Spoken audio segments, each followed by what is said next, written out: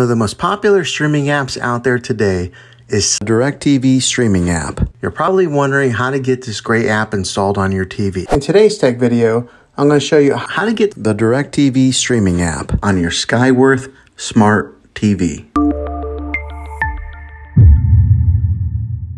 It can be really frustrating if you want to watch some of the great content that is on DirecTV streaming app.